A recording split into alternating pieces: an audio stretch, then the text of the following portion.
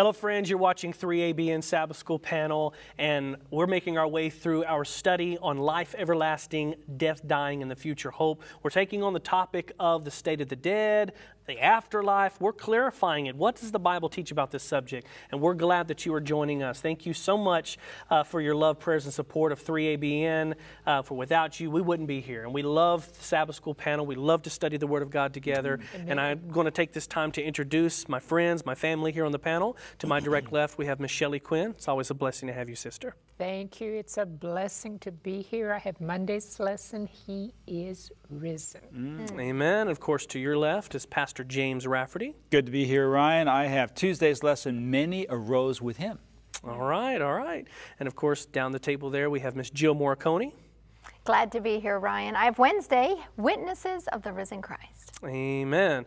And of course, Pastor John Dinsey is at the end there on Thursday's lesson. What do you got, brother? It's a blessing to be here. I have the first fruits of those who have died. Aha, all right. Praise the Lord. We're getting deeper as we go along. We're getting deeper, and so we're starting to get into some, I mean, it's all been great, but I think we're getting into some of those texts and some of those things that people have questions about. And so this week, lesson number 7, entitled Christ's Victory Over Death. But before we get right into our study, let's have a prayer, and I'm going to ask Miss Jill Morricone if you have a prayer for us. Holy Father, we come before you in the name of Jesus, and we're grateful for the death and the resurrection of Jesus. What hope we have as Christians because He rose from the dead. And we just ask right now for the anointing of your Holy Spirit, that you would open our minds and hearts, give us ears to hear what you have for us. In Jesus' name, amen. Amen. Amen. Amen. Our memory text comes from Revelation chapter 1, verse 17 and 18. I love this text, one of my favorites. It says, "And when I saw him, I fell at his feet as dead, but he laid his right hand on me, saying to me, 'Do not be afraid. I am the first and the last. I am he who lives and was dead, and behold, I am alive forevermore.'" Amen. And it goes on to say, "and have the keys of Hades and of death," or of the grave and death. Praise the Lord for that statement. Praise the Lord for who Christ is. And we're going to learn more about that this week. I just want to give a simple overview. And I like to, usually when I host a 3BN Sabbath School panel, I like to take a little bit of time to allow the author's words to come through, at least in a Sabbath afternoon study. So our Sabbath afternoon study here, I think he worded this very well to set us up for what we're going to be studying this week. And he says here, central to the Christian faith is the resurrection of Jesus. Paul made this point very powerfully when he wrote, "For if the dead do not rise, then Christ is not risen. And if Christ is not risen, your faith is futile. You are still in your sins. Then also those who have fallen asleep in Christ have perished." That comes from 1 Corinthians 15, verses 16 through 18. It says, "Thus, no matter all the emphasis Paul put on Christ's death and how important it was, for I determined not to know anything among you except Jesus Christ and Him crucified." Of course, that comes from 1 Corinthians 2, verse 2. It goes on to say, "It really does us no good apart from His resurrection." That's how crucial the resurrection of Jesus is to the entire Christian faith and the plan of salvation. However, it's hard to understand why the resurrection of Christ and with it our resurrection are so important if, as many believe, the dead in Christ are already enjoying the bliss of heaven as they have gone home to be with the Lord. That seems to be a very, very dominant popular belief today in the Christian world, but we know the Bible says otherwise, and we're going to make that very clear as we continue on in our study. That sets us up for Sunday's lesson, which is entitled "A Sealed Tomb."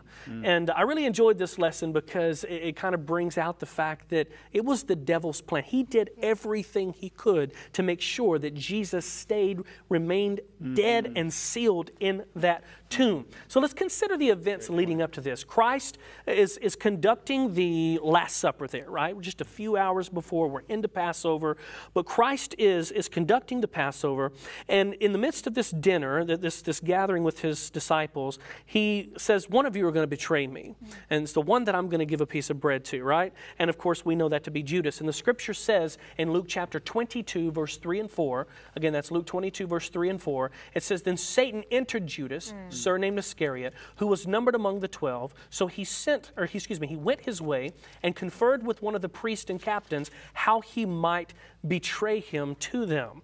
And so we know Judas goes on. He leaves because Christ says, what you do, do quickly.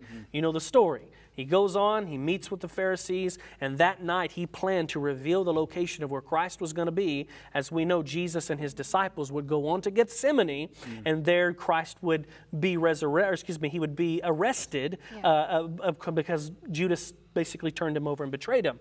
And of course, we also read how the disciples, and during all of this process, the disciples forsook Jesus. We read this in Matthew chapter 26, verse 56. It says, "But all this was done, that the scriptures of the prophets might be fulfilled. Then all the disciples forsook him and fled." So they arrest Jesus. Now they're going to take him on to the trial. And, you know, Peter lingers and follows behind from a distance. But during the midst of this trial, we learned that Peter denies. Just a few hours before, he said, "Oh, no, Lord, I'm not going to deny you ever." But then Jesus says, "No, this very night you will deny me 3 times. And that happened. You can read about that in Matthew chapter 26, verses 69 through 75.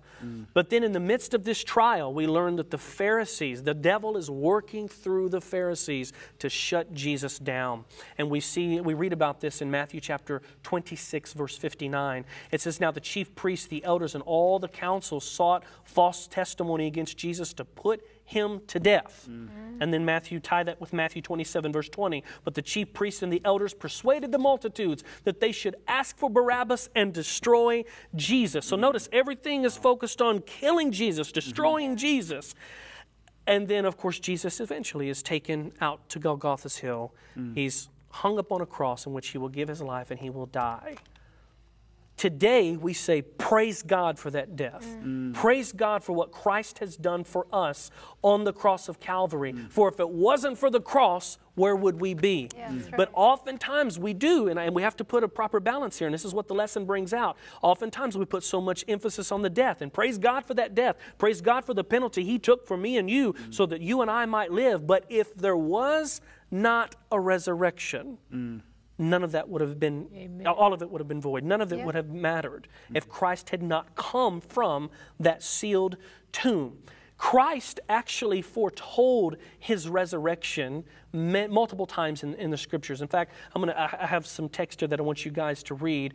I think I have James reading Matthew chapter 12, verse 39 and 40. James, could you read Matthew 12, verse 39 and 40 for us? Sure. "But he answered and said unto them, An evil and adulterous generation seeketh after a sign, and there shall no sign be given to it, but the sign of the prophet Jonas. For as Jonas was 3 days and 3 nights in the whale's belly, so shall the Son of Man be 3 days and 3 nights in the heart of the earth." Absolutely. And so we understand the concept of inclusive reckoning comes into account when we're studying these 3 days and 3 nights. But nonetheless, this text proves to us that, Christ very, very clearly predicted that he would be in the tomb. He predicted his resurrection as well. So notice here, Matthew chapter 16, verse 21. I believe, Jill, you have that one. Matthew chapter 16, verse 21. Read that for us. "From that time Jesus began to show to his disciples that he must go to Jerusalem and suffer many things from the elders and chief priests and scribes, and be killed, and be raised the 3rd day." So there it is again. And by the way, all of these that I'm giving is from Matthew to show that these are different accounts, that multiple times Christ predicted his resurrection. On the 3rd day. Now let's go on to Miss Shelley Quinn, Matthew chapter 17, verse 22 and 23. 17, 22 and 23. "Now while they were staying in Galilee, Jesus said to them, The Son of Man is about to be betrayed into the hands of men, and they will kill him, and the 3rd day he will be raised up. And they were exceedingly sorrowful." So the 3rd day, again, he will be raised up. Christ predicting his resurrection. And then lastly, Matthew chapter 20, verse 17 through 19. Pastor Danzy, if you could read that for us. Now Jesus, going up to Jerusalem, took the 12 disciples aside on the road and said to them, Behold, we are going up to Jerusalem, and the Son of Man will be betrayed to the chief priests and the scribes, and they will condemn him to death, and deliver him to the Gentiles to mock and to scourge and to crucify, and the 3rd day he will rise again. Okay, so Christ is making these statements publicly. I mean, he's saying this among people. He's letting them know, yes, I will be killed, but I also will be resurrected the third day. The Pharisees were very much aware of these statements. They had heard of these statements. They were aware of that this message of Christ was spreading throughout the land. And, well, they were going to be doing everything that they could to make sure that they prevented that resurrection. In fact, we see the plans laid out here in Matthew chapter 27. If you read verses 62 through 66, we see this very clearly. So Matthew chapter 27, verses 62 to 66. Notice what the scripture says here. It says, on the next day, which followed the day of preparation, the chief priest and the Pharisees gathered together to Pilate, saying, Sir, we remember while he was still alive, how that deceiver said, after 3 days I will rise. Therefore command that the tomb be made secure until the third day, lest his disciples come by night and steal him away and say to the people, he has risen from the dead, so that the last deception will be worse than the first. And then, of course, Pilate says to them, you have a guard, go your way, make it as secure as you know how. So they went and made the tomb secure, sealing the stone and setting the guard. So you can see that the devil has clearly put in plans. He knows that while Christ has died and while he somewhat feels like he's won the victory already, in the back of the devil's mind, wait a second, Jesus said on the third day that he was going to resurrect. And so he's working through these Pharisees to make sure that Jesus would not resurrect. And it goes to show you, I think that in and of itself is a testament to the power of the resurrection of Christ. We're going to emphasize this more as we go through the study in regards to how Christ overcame death through this resurrection. But my friends, it is absolutely imperative that we understand that without the resurrection of Christ, that there would be still no hope for us, for we would remain, as the scripture says, in our sins. We do not gain the victory just through his death, but also his resurrection. Amen. Ellen G. White, Manuscripts Released, Volume 12, page 412, this was brought out in the lesson. It says, if he could, he, Satan, would have held Christ locked in the tomb. That was his plan. If he could make it happen, he was going to do everything he could to make sure that Christ was locked into that tomb. And I had another quote that I was going to read, but I don't have enough time. But there is one from the Desire of Ages, page 782. It says, when Jesus was laid in the grave, Satan triumphed. He dared to hope that the Savior would not take up his life again. He claimed the Lord's body and set his guard about the tomb, seeking to hold Christ a prisoner. He was bitterly angry when his angels fled at the approach of the heavenly messengers. When he saw Christ come forth in triumph, he knew that his kingdom would have an end and that he must finally die. Now, that's the power of the resurrection of our Savior, Jesus Christ. Brother Ryan, that was wonderful. Thank you so much. I'm Shelley Quinn, and I have Monday's lesson, 3 beautiful words. He is risen. Amen. Amen. One of my favorite Gospels is the Gospel of Luke. You know why? Luke was a Gentile, writing to a Gentile, and he adds some details that sometimes the other gospel writers just assume because they were Jewish. So Luke makes it very clear. He specifically mentions that Jesus was crucified on the preparation day. What day is that? In the Bible, the first 5 days of the week have no name. They're just first day, second day, third day, fourth day, fifth day. But the 6th day is called the preparation day, and the 7th is the Sabbath. So Luke tells us he's going to mention the preparation day, the Sabbath, and the first day of the week in Luke 23, if you want to open to Luke chapter 23. Now, Christ was crucified on the preparation day, and Joseph of Arimathea and Nicodemus removed his body. They wrapped it in linen, and then they laid it in Joseph's tomb. It was hewn out of a rock. And some of the female disciples of Jesus were watching where he'd been laid. Now let's look at Luke 23. That day was the preparation. So that's the preparation day. And the Sabbath drew near. And the women who had come with him from Galilee followed after, and they observed the tomb and how his body was laid. Then they returned and prepared spices and fragrant oils, and they rested on the Sabbath according to the commandment. You know, it's interesting to me. Think about these women have in abject horror. They saw his bruised body on the cross. They so loved him and wanted to anoint his body to prepare him. But they went back and rested on the Sabbath in accordance to the commandment. What does that tell you? They'd been walking with Jesus for 3 years, 3.5 years, and Jesus never rescinded the Sabbath commandment. Now, Luke 24, verse 1. Now, on the first day of the week, so he's buried or entombed on Friday, preparation day. They're resting on the Sabbath, so did Jesus. And on the first day of the week, I bet they didn't even sleep that Sabbath night. I bet they were so excited to get out there and take care of him.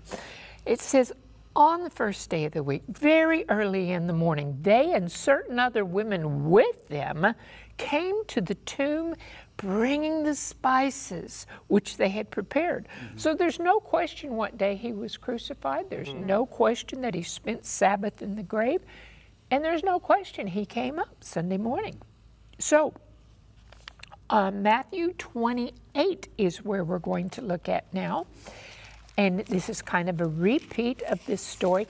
You know, the first day of the week is only mentioned 8 times, the first day of the week. Mentioned 8 times in the New Testament. 5 of those times all has to do with this Sunday morning. So Matthew 28, verse 1, it says, after the Sabbath, as the first day of the week began to dawn, so this would be Sunday morning, Mary Magdalene and the other Mary came to see the tomb. So they're bringing their spices to anoint his body. This was customary for your dead loved ones.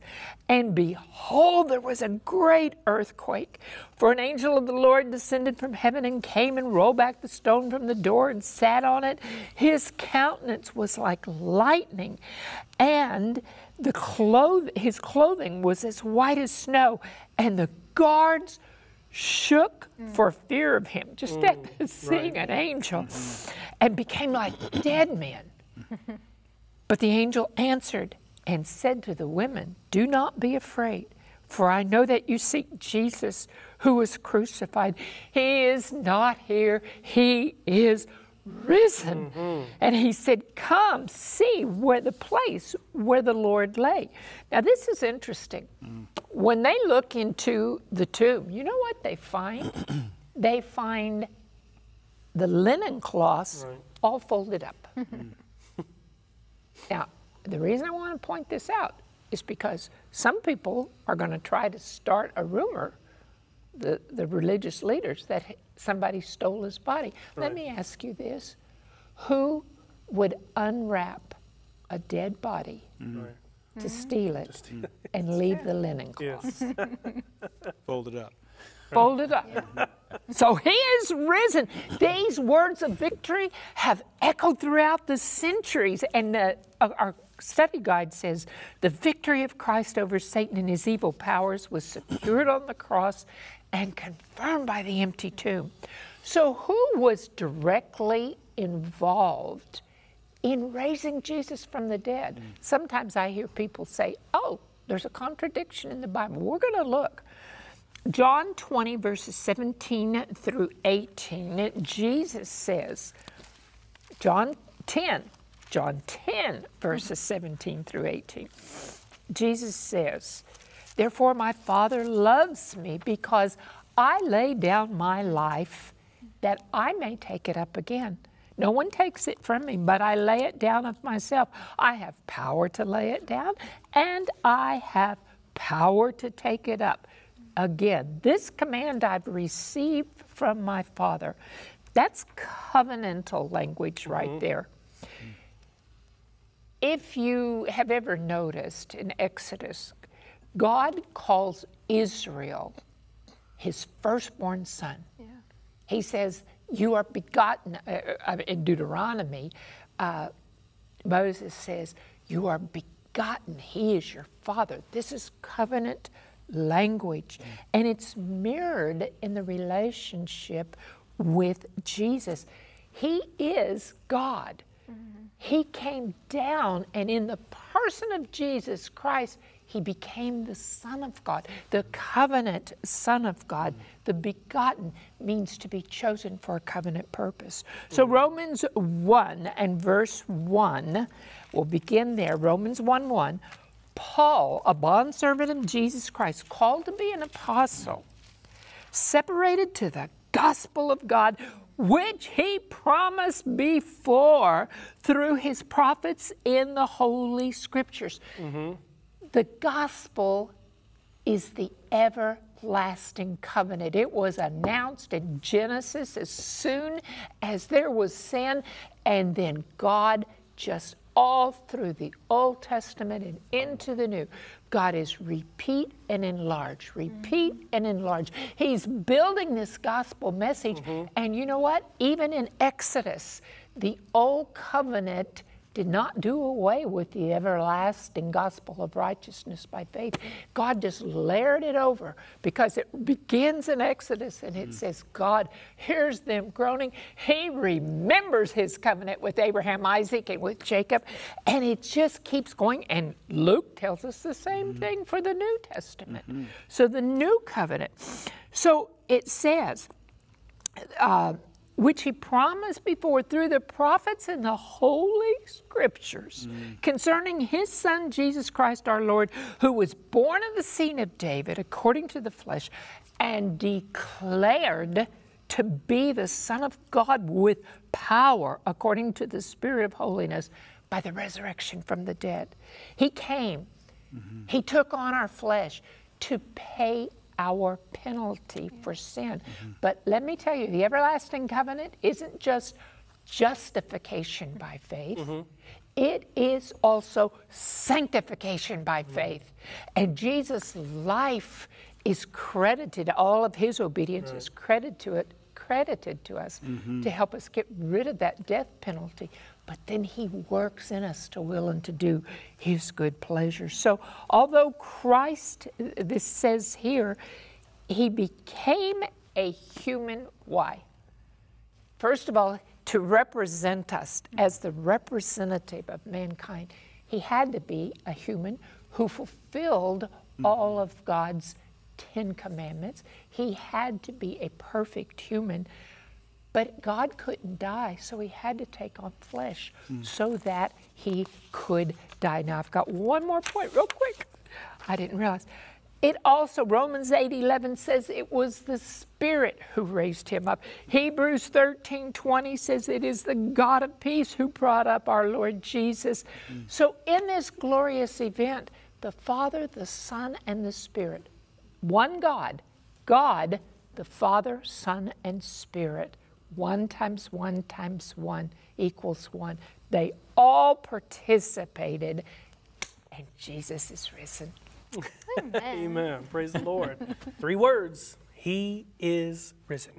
I love that. We're going to take a short break. We'll be right back.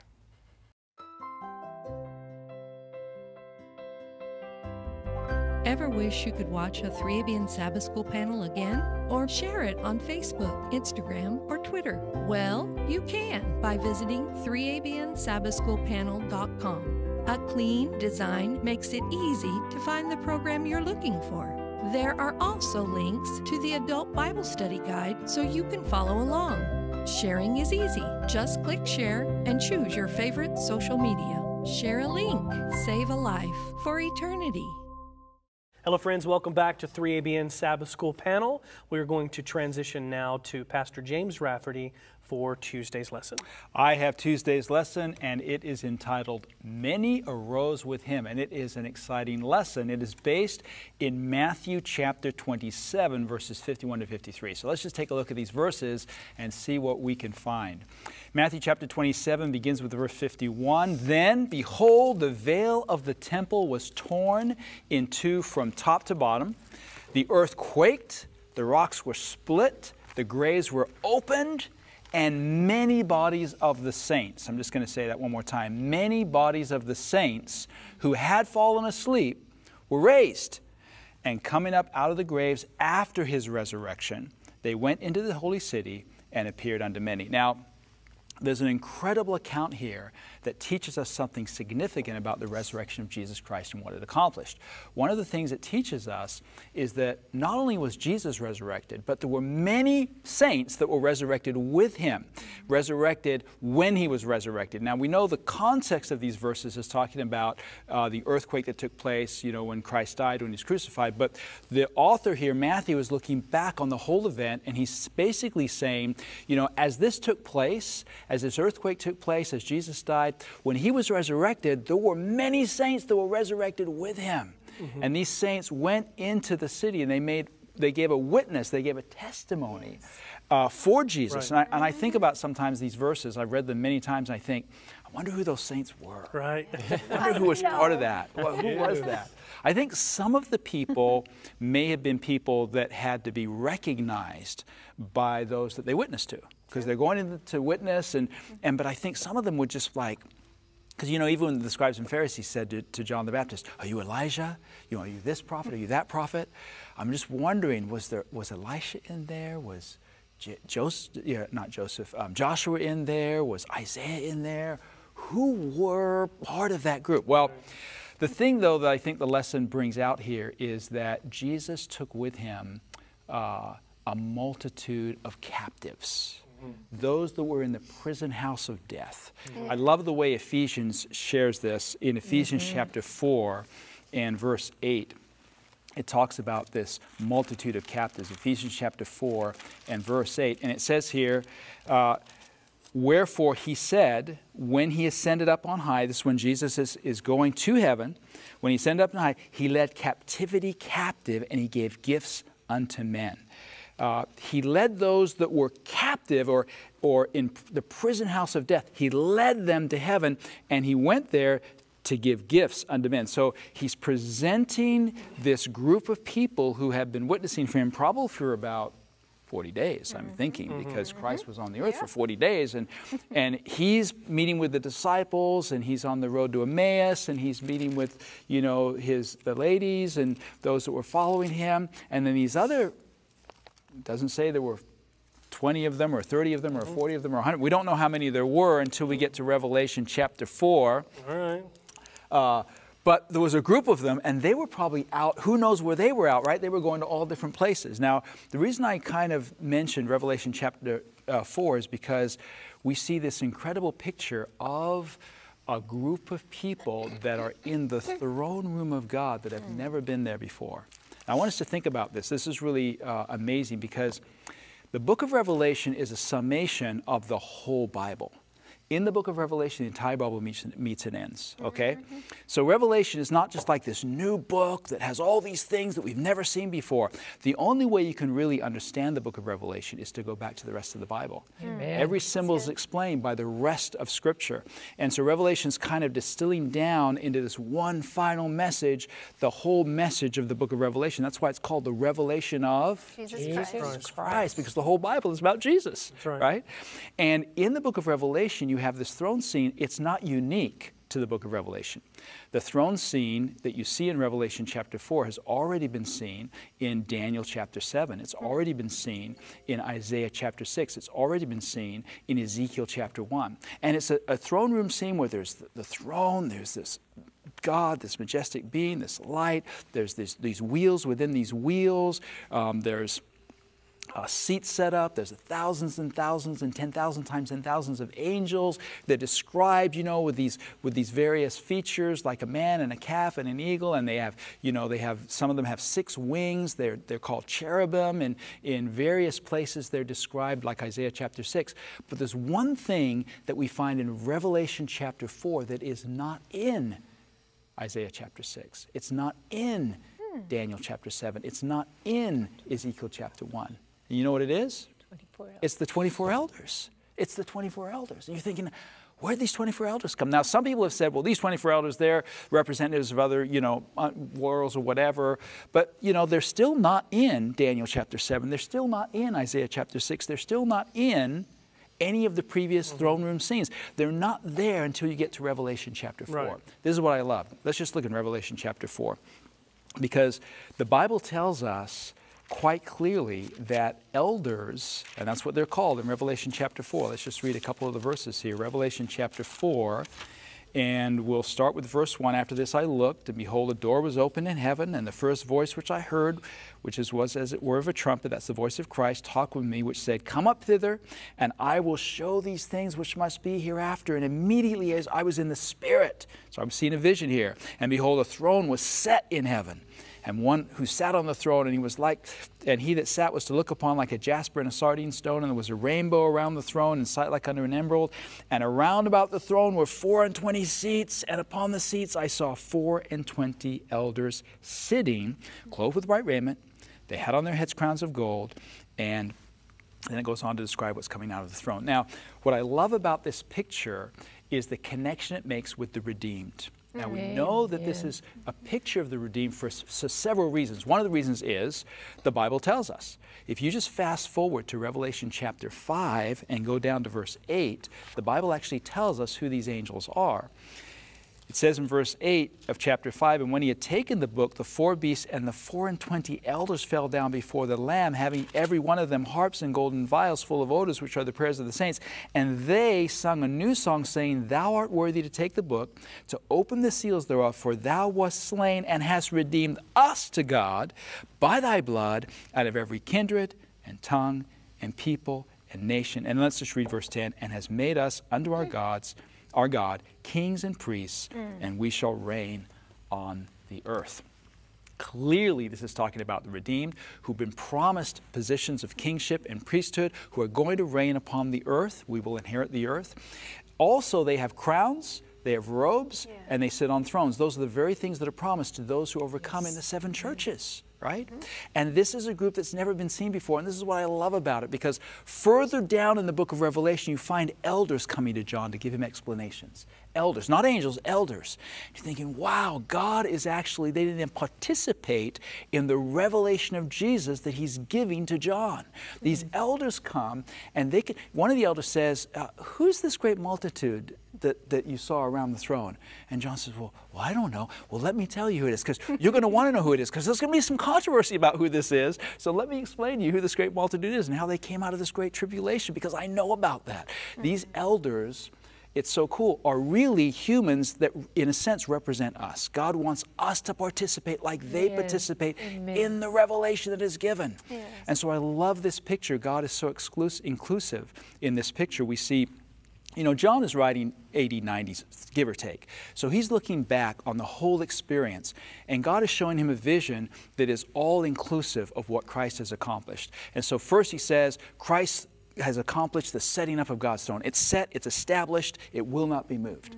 And the rainbows around the throne, God's mercy and justice established. And there's 24 elders there. You want to know how they got there? Keep looking. And there's a lamb that's slain in the midst of the throne. That's how they got there. And when they got there, the Holy Spirit was there around the throne. But by that time the lamb is presented, you've got the Holy Spirit being sent out into all the world. It's this composite picture, this beautiful picture of everything. Well, I wouldn't say everything, because the book of Revelation goes on to describe more, but so much of what Christ accomplished through his resurrection. So you love this picture that God gives to us in the book of Revelation. This picture is telling us that many arose with Christ, and those many were representatives of the human family. Those many are saying, thank you for redeeming us out of every nation, kindred, tongue, and people. And you can be with that group, with that many. You can be part of that group who right now is working to give a revelation of Jesus Christ to the world. Amen. Thank you so much, Pastor James. I love your knowledge of the Word, and especially the book of Revelation. Amen. That was powerful. We could go a long while with that. And thank you, Shelley and Ryan. I'm Jill Morricone, and I have Wednesday's lesson, Witnesses of the Risen Christ. Now, if Ryan had this lesson, maybe he would sing for you, but you all don't want me to do that. So I want to quote this verse. I love this. They all walked away, nothing to say. They just lost their dearest friend. All that he said, now he was dead, so this was the way it would end. The dreams they had dreamed were not what they seemed, now that he was dead and gone. The garden, the jail, the hammer, the nail, how could the night seem so long? Then came the morning. Night turned into day. The stone was rolled away. Hope rose with the dawn. Then came the morning. Shadows vanished before the sun. Death had lost and life had won, for morning had come. My lesson on Wednesday, witnesses of the risen Christ. To me, I want to take an intimate look at what their journey would have been. Because can you imagine? I don't think anybody can imagine what it would have been like to be in their shoes, to lose who they thought was the Messiah, to be confused and devastated. And then the morning came, and Jesus arose, and they saw him for the first time after the resurrection. We're going to walk chronologically through this and get through as many of these instances as we can. So the first instance is the woman. Witnesses of the risen Christ is the woman. Right. We're going to John chapter 20. Now it's referenced Matthew, Mark, Luke, and John, but we're going to go to John chapter 20. This is Mary Magdalene at the tomb. Verse 11, Mary stood outside by the tomb weeping. And as she wept, she stooped down and looked into the tomb. Verse 13, the angel is speaking, "Woman, why are you weeping?" And she said, "They've taken my Lord. I don't know where they've laid him." The devastation of her hopes and dreams. Verse 14, when she said this, she turned around and saw Jesus standing there. But she did not know that it was Jesus. Have your eyes ever been so blinded that you could not see clearly? Have your preconceived ideas ever prevented clarity when the truth was standing right in front of you? Verse 15, Jesus said, "Why are you weeping? Whom are you seeking?" She, supposing him to be the gardener, said, "Sir, if you've carried him away, tell me where you laid him, and I will take him away." Jesus said to her one word, "Mary." Wow. And in that word, she instantly knew her Savior. The woman's takeaway, this is the woman being the witness of the risen Christ. Jesus cared enough to bring comfort and answers himself. You know, he could have given her a Bible study. He could have given the answers through the Word or someone else's testimony. He cared enough to show up right there, physically, with his presence, and he revealed himself through a single word. Let's look next at the disciples on the way to Emmaus. Same day, resurrection day, but it's in the afternoon. We're going to Luke 24. Luke 24, 2 disciples left Jerusalem heading to Emmaus. And in verse, Jesus shows up, but they don't recognize him again. And Jesus says, "Why are you sad?" And then in verse 27, what does Jesus do? He gives a Bible study. Beginning at Moses and all the prophets, he expounded to them in all the scriptures the things concerning himself. What's the Emmaus takeaway? Jesus sought to convey truth and comfort, in this case, through a Bible study. So we see different avenues, different ways that Jesus relates to people. It was through a Bible study. But not just that, because they still didn't know who he was until what happened? He sat at the table, he took the bread, he blessed it, he broke it, and then their eyes were opened, it says in verse 31. They knew him, and he vanished from their sight. So we see not only the Bible study took place, but he personally interacted with them. And then their eyes were open. The witness number 3 is Simon Peter. We're in Luke 24, same chapter, just down to verse 33. The disciples, going back to Jerusalem, so excited to share the news, they rose up that very hour, returned to Jerusalem. They found the 11 and those with them gathered together, saying what? The Lord has risen and has appeared to Simon. Now, Paul talks about it in 1 Corinthians 15. We're going to bounce back and forth between the Gospels and Paul's account in 1 Corinthians 15. Verse 3, he says, "I delivered to you first of all that which I also received, that Christ died for our sins according to the Scriptures, that he was buried, that he rose again the third day according to the Scriptures, that he was seen by Cephas," that's Simon Peter, "then by the 12. The next group we see is the disciples.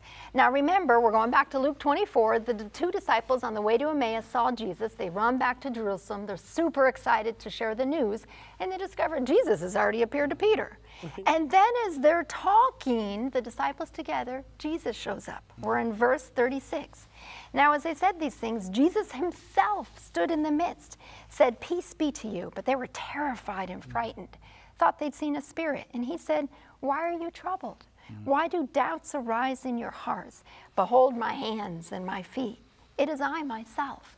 Handle me and see. For a spirit does not have flesh and bones, as you see I have. When he said this, he showed them his hands and feet. The takeaway I get from the disciples is that Jesus invites us to experience him for ourselves. Amen. What did he say? Handle me. Look at me. Touch me. Find out. Experience me. Reminds me of Psalm 34. Taste and see the Lord is good. Jesus invites us. Experience me. Find out who I am. Discover me for yourself.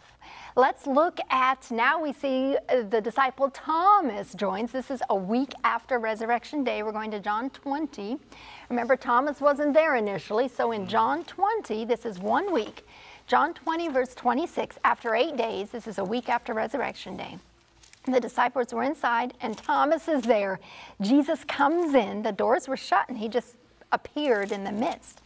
And then he said to Thomas in verse 27, reach your finger here, look at my hands. Reach your hand there, put it into my side. Do not be unbelieving, but believing.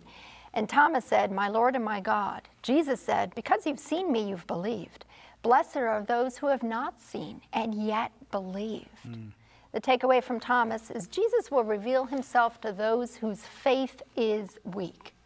Maybe it's not the first choice, because blessed are those who believe even if they have not seen. And yet Jesus adjusts himself to our human frailties. He didn't enter into controversy with Thomas, or he didn't reproach him. He simply revealed himself to the doubting person. Then we see the disciples by the sea. Now, we don't know when this occurred. One chapter over, we're in John 21. The disciples by the sea, and they remember they fished all night and they hadn't caught anything. And then Jesus appears. And what does he say? Cast the line, the net on the other side of the boat, and all of a sudden a big haul comes in. Jesus will use whatever means necessary to get our attention. That's right. They caught that. And then all of a sudden they said, it is the Lord. And then we see over 500 brethren at once. Now, 1 Corinthians 15, verse 6, we're going back to what Paul said. Remember, as we go there, in Mark 16, the angel had told the woman, go tell his disciples and Peter, he's going before you into Galilee. There you will see him, as he said to you. But in 1 Corinthians 15, 6, it says, after that, he was seen by over 500 brethren at once, of whom the greatest part remain to the present, but some have fallen asleep. You can see this with the Great Commission in Matthew 28. If you read Desire of Ages, chapter 86, you see this exposition of that whole discourse that Jesus had with the disciples there. Then, of course, he appeared to them at the Ascension. This is Acts chapter 1, there on Mount Olivet, when he ascends and he blessed them, and the cloud of angels, hid him from their sight. In addition, after he was resurrected and after he ascended, he appeared to Stephen, did he not, at his stoning in Acts chapter 7. Now, of course, he's already in heaven, but Stephen said he saw Jesus at the right hand of the Father. He appeared to Paul on the road to Damascus, and Paul references that in our verse in 1 Corinthians. He says, last of all, he was seen by me also, as by one born out of due time. And we also know he appeared to John on the Isle of Patmos. And you know what the best part is? He wants to appear to you and I today, and he wants to walk with us. Amen, amen. Wonderful. Praise the Lord. Well, we are now on Thursday. My name is John Dinsey, and the title is The First Fruits of Those Who Have Died. And this is a concept that comes to us from the Old Testament. And we're going to go into Exodus chapter 22, verse 29 to begin there. And it says, you shall not delay to offer the first of your ripe produce and your juices, the firstborn of your sons you shall give to me. Now, Exodus 23, verse 19, the first of the firstfruits of thy land thou shalt bring into the house of the Lord thy God. Thou shalt not seethe a kid in his mother's milk. So the first fruits coming up from the ground as you harvest was supposed to be brought to the house of the Lord. Now, this is so important, and it is brought out in the book of Ezekiel, chapter 48, verse 14. Notice what it says there concerning the first fruits. And they shall not sell of it, neither exchange nor alienate the first fruits of the land, for it is holy unto the Lord. The first fruit is considered holy. And the people of Israel were to bring this to the house of the Lord. The lesson brings something that I like to read at this point. It says, the offering of the first fruits was an ancient Israelite agricultural practice with deep religious significance. It was a sacred recognition of God as the gracious provider who had entrusted his servants with the land where the crops grew and were ready to be harvested. So this is an acknowledgement that God is the one that gave the produce, the fruits of the land.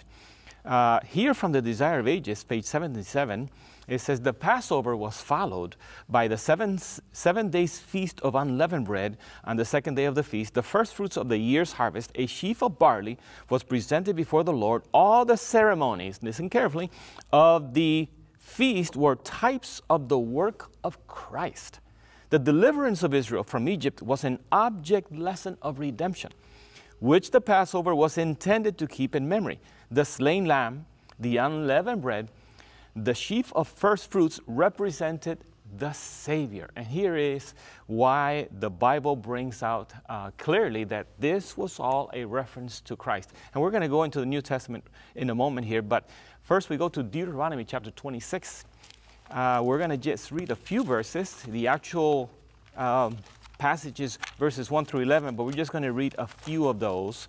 And it says, and it shall be when you come into the land which the Lord your God is giving you as an inheritance, and you possess it and dwell in it, that you shall take some of the first of all the produce of the ground, which you shall bring in from your land that the Lord your God is giving you, and put it in a basket and go to the place where the Lord your God chooses to make his name abide.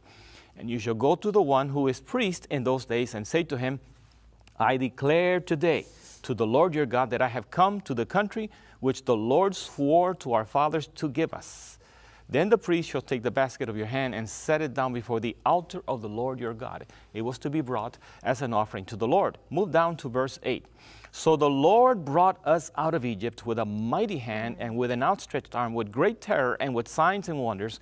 He has brought us unto this place and has given us this land, a land flowing with milk and honey. And now, behold, I have brought the first fruits of the land, which you, O Lord, have given me. Then you shall set it before the Lord your God and worship before the Lord your God. So you shall rejoice in every good thing which the Lord your God has given to you and your house, you and the Levite and the stranger who is among you. This first fruits represented Jesus Christ. And it is beautiful as we go into 1 Corinthians chapter 15. There in verse 20, we begin reading, but now Christ is risen from the dead and has become the first fruits of those who have fallen asleep. Now let's stop here for a moment and consider, well, Christ is the first fruit of those who have fallen asleep. Question, was Christ the first one resurrected? Well, no, because we have the message of Moses being resurrected first, but Christ is first in quality and status because he is our Savior, our Creator. He is first in status and position. Not the first resurrected, because Moses was resurrected first. Now we continue reading 1 Corinthians chapter 15, verse 21. For since by man came death, by man also came the resurrection of the dead. Jesus Christ has made possible the resurrection of the dead. His resurrection makes possible our resurrection. And verse 22, for as in Adam all die, even so in Christ all shall be made alive. Praise the Lord. But each one in his own order, Christ, the first fruits, afterward those who are Christ, when? At his coming. And this is one of those verses that helps us to understand that when you die, you don't go immediately to heaven.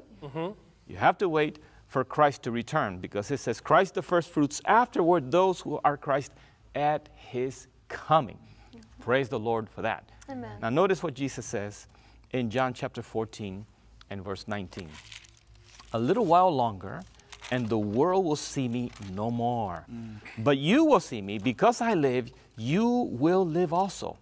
At that day, you will know that I am in my Father, and you in me, and I in you. So the lesson that we have here is that Christ, living a perfect life and offered himself as our sacrifice and then dying for us, and the fact that he rose from the dead is a testimony and a declaration that he, as our high priest, continues the work in the most holy place in heaven, so that our sins can be totally blotted out, and so that we have the blessing and privilege of salvation through Jesus Christ. And it may be that some of us that are alive today may one day die. But the promise is that there is a resurrection of the just. And we hope you are in that one. I hope to be in that one. If the Lord sees that I go to sleep, go to the grave, I will have the promise. I have the promise of being resurrected. And it says, Jesus says, because I live. He's talking to the disciples even before his death. And he's making a proclamation. He says, a little while longer, and the world will see me no more. This is specifically talking about his death. But then he says to them, but you will see me. And because I live, you will live also. Amen. At that day, you will know that I am in my Father, and you in me, and I in you. The promise of Jesus was to bring them hope. The promise of Jesus brings us hope. We understand from the scriptures that there is going to be a resurrection. And we believe that Jesus Christ is coming soon. And we have in the lesson something that I'd like to read to you as well. And this is, it says here, according to Wayne Grudem, it says, in calling Christ the first fruits, which is the Greek word aparche, Paul uses a metaphor from agriculture to indicate that we will be like Christ. Isn't that powerful? Just as the first fruits or the first taste of the ripening crop show what the rest of the harvest will be like for that crop, so Christ as the first fruits shows that our resurrection bodies will be like when in God's final harvest, he raises us from the dead and brings us into his presence. Hallelujah. I rejoice in that. Yes. And of course, this brings us into remembrance of 1 Corinthians chapter 15, where it says, this mortal shall put on immortality. We do not have immortality now. There's nothing in us eternal. We are perishing. Every second that passes is, you know, I remember hearing a song many years ago that has a very powerful statement. We know that the moment that you're born is when you begin to die. You know, we grow old little by little, but the song doesn't say anything about the resurrection, but the Bible does, and we believe in it. I read to you now from 1 John chapter 3, verse 1 and 2. Behold, what manner of love the Father has bestowed on us, that we should be called the children of God. Yes. Therefore, the world does not know us because it did not know him. Verse 2, beautiful, powerful. Beloved, now we are children of God. Right. And it has not yet been revealed what we shall be like. But we know that when he is revealed, we shall be like him, for we shall see him as he is. Praise the Lord. Moving quickly to James chapter 1, verse 17 and 18. Every good gift and every perfect gift is from above and comes down from the Father of lights, with whom there is no variation or shadow of turning. Of his own will he brought us forth by the word of truth, that we might be a kind of first fruits of his creatures. Praise the Lord. Jesus Christ, the first fruits, and then us.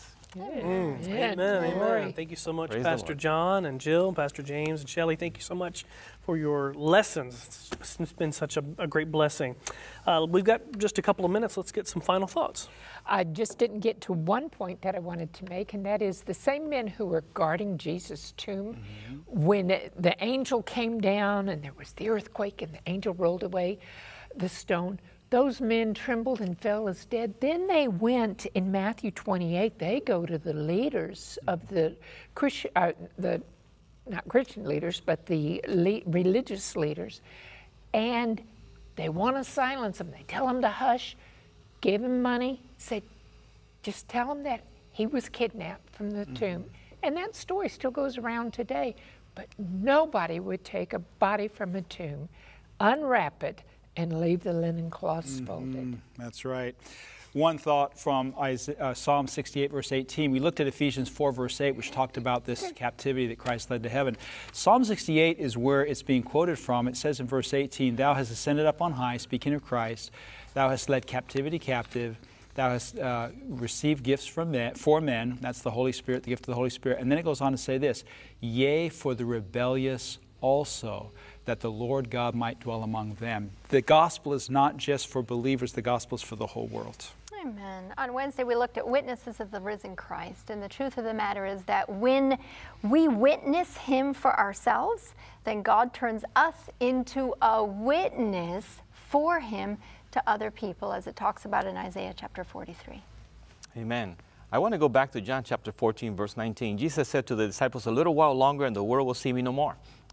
And I would like to say to you, in a little while, we will see him soon. And it says, "Because I live, you will live also. Because Jesus lives, we will live also." Praise the Lord. Yeah. Amen, amen. I serve a risen Savior. He's in the world today. Amen. I know that he is living, whatever men may say. That's the message. Jesus is alive. He is risen. Praise God that that tomb is no longer sealed and our Savior is with us. You got to join us next week, because next week we're going to be diving into lesson number 8, entitled The New Testament Hope. And my friends, this is just getting better and better and better. We thank you so much for joining us this week, and we hope to see you right back here next week for 3ABN Sabbath School Panel. God bless.